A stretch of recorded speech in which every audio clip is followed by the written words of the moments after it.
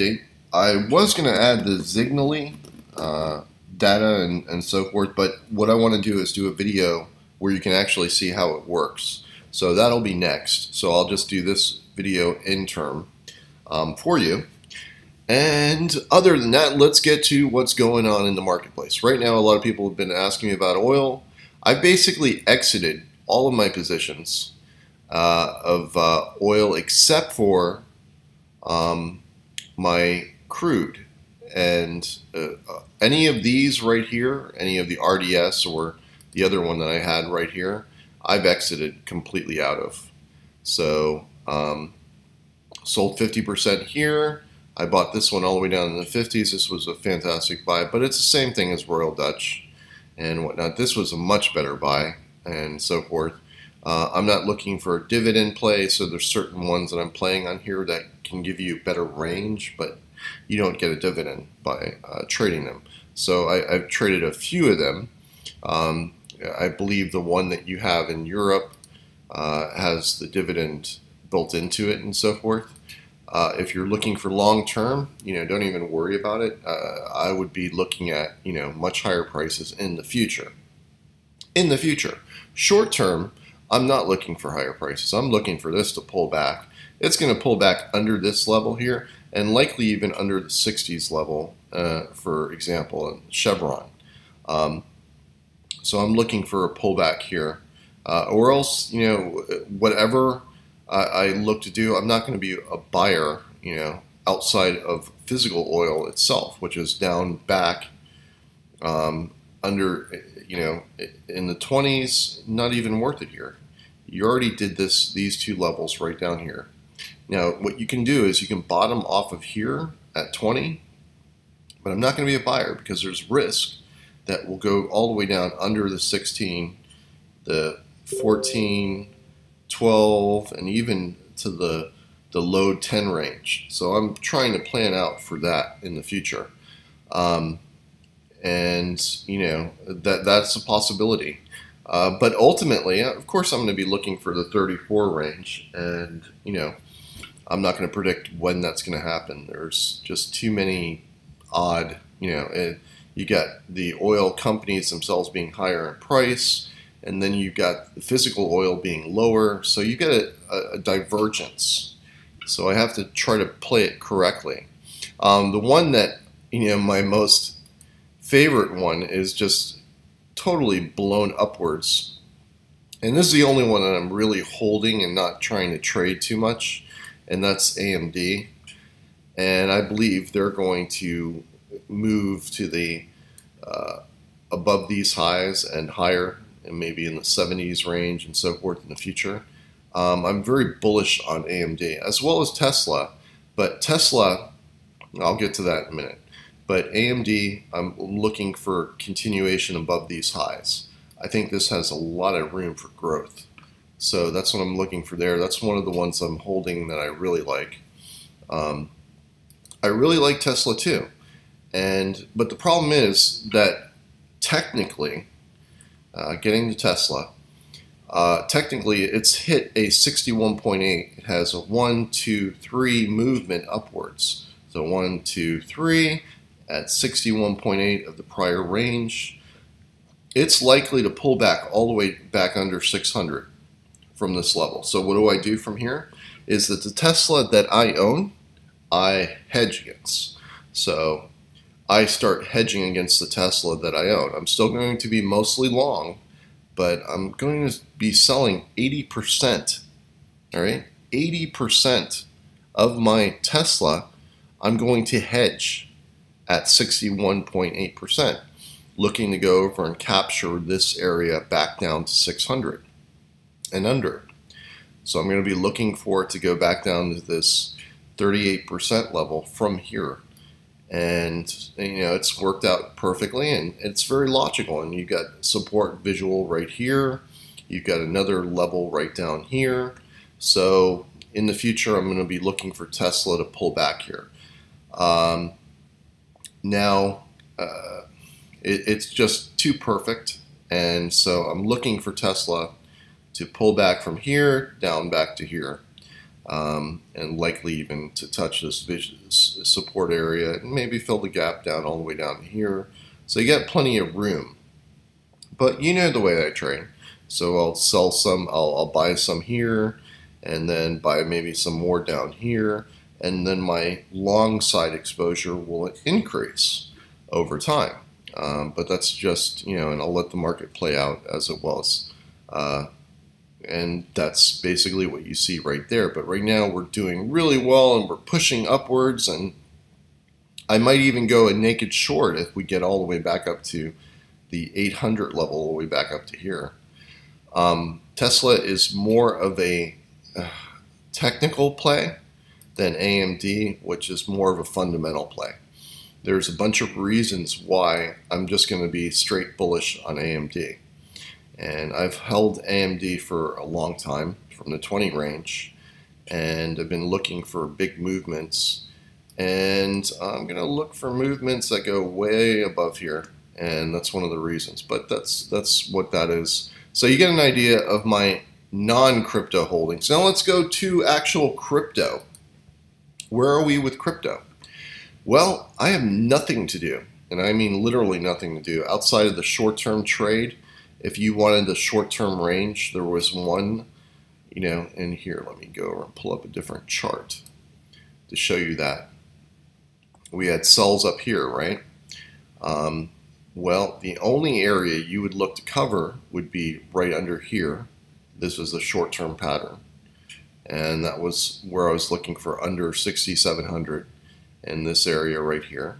And it went under 6670s, and from all the way from 7,200 to 7,400 where I was selling. I have nothing to do with Bitcoin right now until it gets to under here in the 5,000 range, in the upper 5,000 range. So I'm still going to wait, and we'll see what happens here. It could go higher all the way up to here, but I'm not going to predict. It could fail somewhere within this range here and then go back down. That it has a higher probability to do that. So the down move has the higher preponderance right here. But I've got nothing to really do with it. Just basically holding on to some of the longs and hedging my shorts like I was from the 7,200 to 7,400.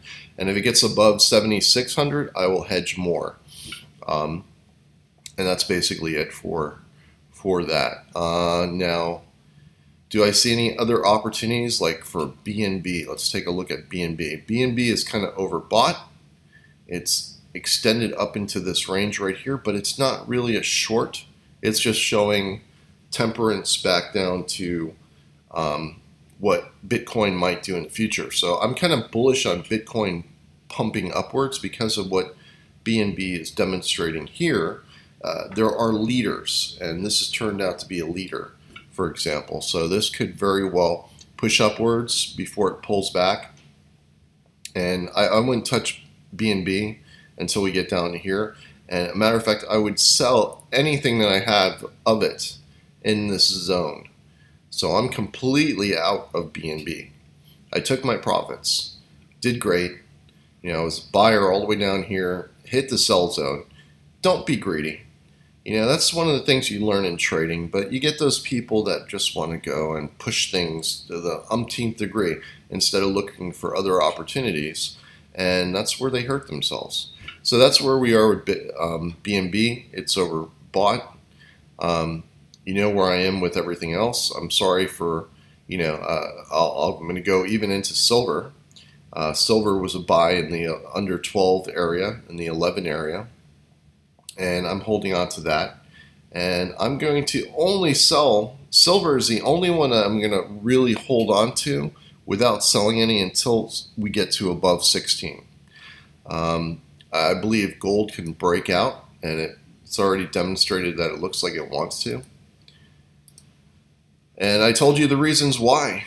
You're going to have inflation coming, and outside of the manipulation by JP Morgan and so forth, you are likely to see much higher moves in gold, which bodes well for Bitcoin in the future, because this is an inflationary indicator.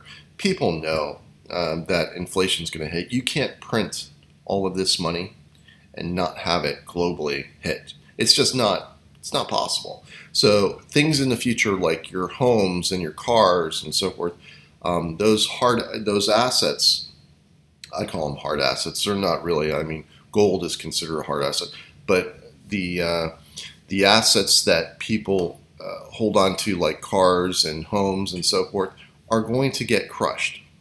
It's just, it's historically, it's what happens.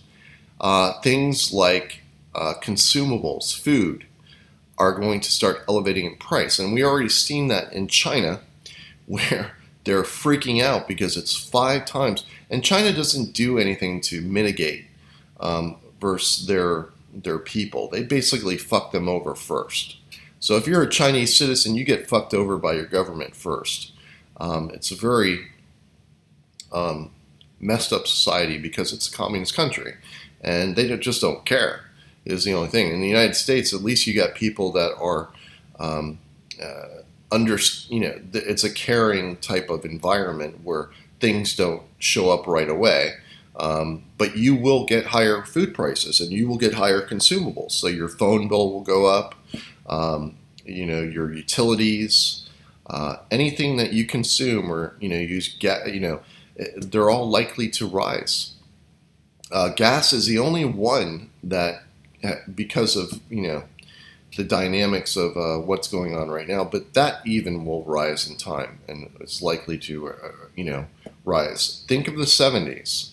Now think of what things happened in the 70s, because that's likely what's going to happen. And it has nothing to do with anything. It's a 90-year cycle. Nobody pays attention to these long cycles. I do.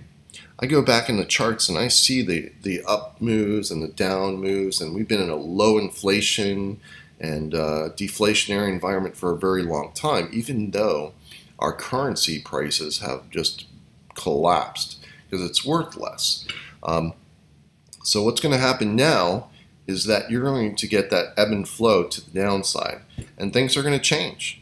And people aren't expecting it, and they're not preparing for it because they have absolutely no clue, and they're going to act like sheep like they always do.